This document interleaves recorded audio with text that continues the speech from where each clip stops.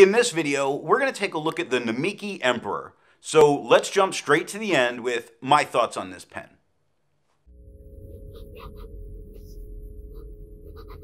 This is a pen that ruined me for buying pens. It is, for me, perfect in absolutely every way, and it takes going out of my way to find something I don't like about this pen. Ever since I purchased this pen, I haven't bought another pen. It's not that I don't see pens I don't want. It's that I don't feel a need to get that pen while I have this one. And it's not like I'm looking at getting rid of this one anytime soon. So I run into that problem of I don't see a need to get another pen. It ruined me. It doesn't mean that down the line I'm not going to get another. There are pens I have my eye on, but everything about it, the way it feels in my hand, the way it feels while I write, it's all perfect. So to me, this answers the question of, are those very expensive pens worth it? Yes, absolutely. I know a pen down the line I really want to get is the same pen, but in the vermilion finish, if it's still around, and if not, I'll seek it out on the aftermarket.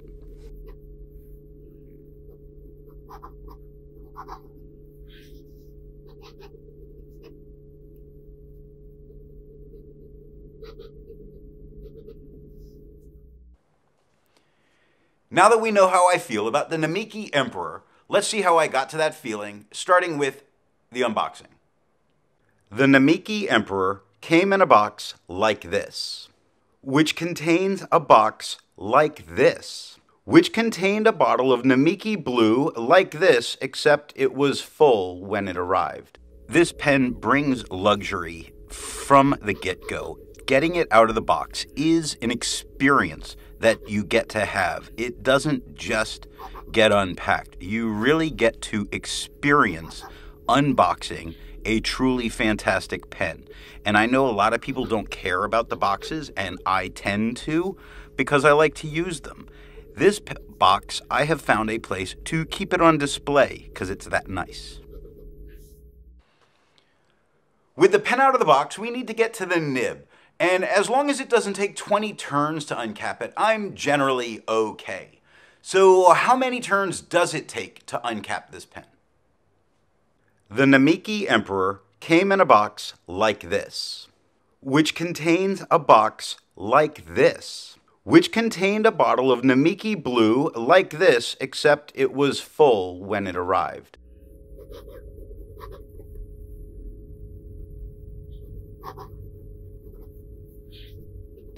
At 1.5 turns, this truly is right in my sweet spot. I can't ask for anything more, and I did say, after all, this is a perfect pen for me.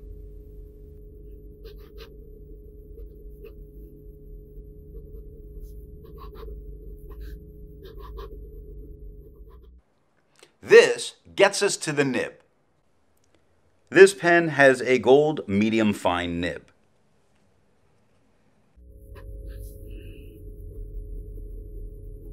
Seeing the nib in pictures doesn't do it justice. It is absolutely enormous in the pen, in person. It really dwarfs any nib next to it. Even the Pelikan M1000 nib looks diminished next to this nib.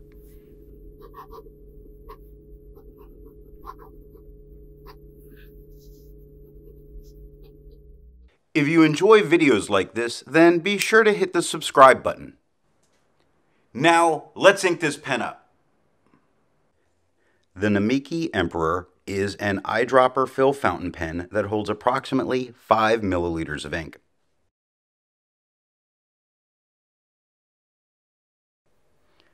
The ink of the day is Sailor Celebration Red. I think before I said it holds 5 milliliters of ink when it holds more like 6. And this is the only pen that I have managed to fully ink up and not wind up writing it out of ink in an entire day. And I almost filled an A5 notebook in a day of note-taking, and this pen kept going. As a habit, I don't normally post my pens, but some people prefer to post pens, and some pens need to be posted to use comfortably. Technically, you can post this pen. There is no cap band. It'll go on. That's the first time I've ever put this cap on the back of this pen. I don't do it because of the finish. I don't do it because it doesn't need it. I hold on to the cap. I write. It is plenty large enough, plenty thick enough, great pen without posting. I think if you post this pen, you're a heathen. Is that too much? Now, the important part, the writing sample.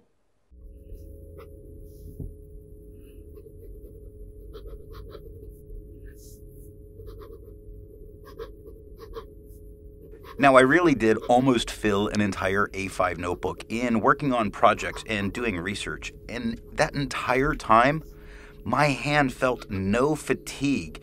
It was absolutely amazing to me to be able to do that much writing. And it has a lot to do with a bunch about this pen. How girthy it is in the hand doesn't make you want to hold tight. A very slim pen has a tendency to make me want to hold it much tighter, which that's a me problem, but it means that I experience hand cramping. Not something that happens with this pen at all. Also, the larger nib allows my hand to be a little bit farther from the page, which puts me a little bit more relaxed. Now, I don't post this pen ever because that would look ridiculous without a doubt. So even when we get to the pictures, it's not going to be there. This pen is so good, it gives me a smile every time I write with it. The feedback of the nib on the paper is absolutely perfect. It is right where I want it to be. For some people, they're going to want smoother, and then get it smoothed, and that's perfectly fine, but I like to know that I'm writing, especially since I frequently use nicer and smoother paper. So the feedback is in my benefit. Now, if I have to come up with something negative about this pen, and at this point you're fishing for something, it's that putting it in a shirt pocket, it doesn't stand straight up and down because of how large it is. But to have a problem with how it fits in your shirt pocket when you know you're getting a pen this large is really going out of your way to find something negative. It does answer that question of if the price is worth it. Yes, it is.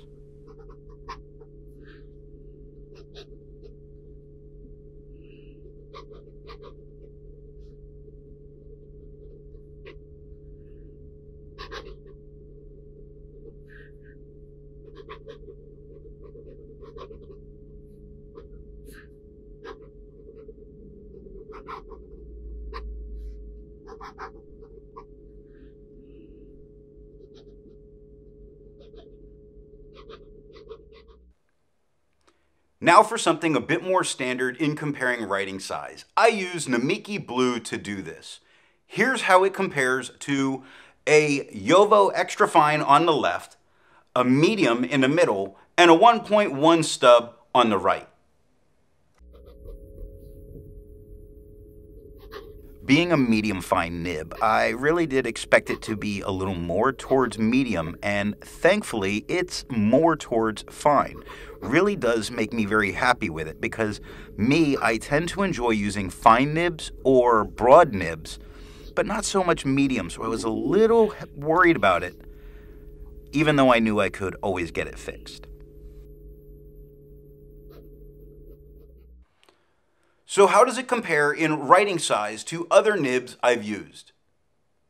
Looking at the writing sample of a Namiki Emperor with a medium fine nib, here it is next to a fountain pen Revolution Guru with what writes about like a medium nib, a Pilot Metropolitan with a medium nib, a Schaefer Pop Yoda, which says medium but writes a little bit finer than that. This is a fountain pen Revolution Muffed, which writes about like a medium nib. and a Noodler's Nib Creeper, which writes about like a medium nib.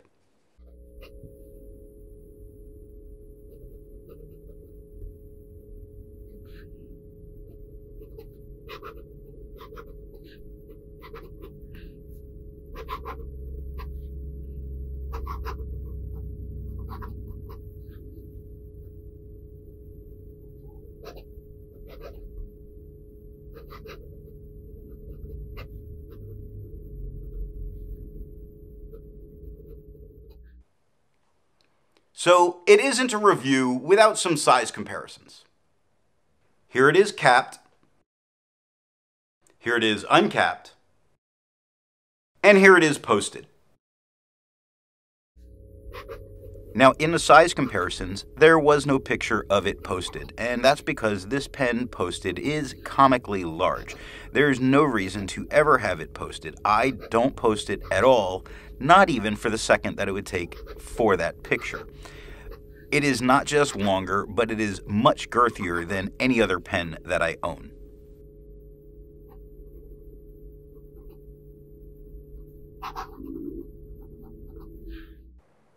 Before we can ink this pen with a new ink, we need to clean it out.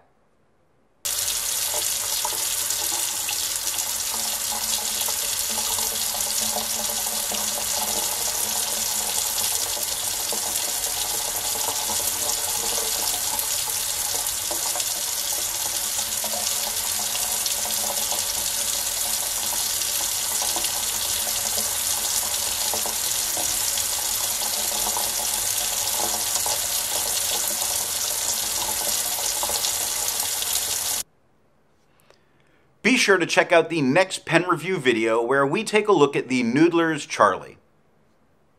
If you want to be able to support not just my channel, but any reviewer, then when you make a purchase, be sure to tell that retailer where you heard about it. Thanks for watching.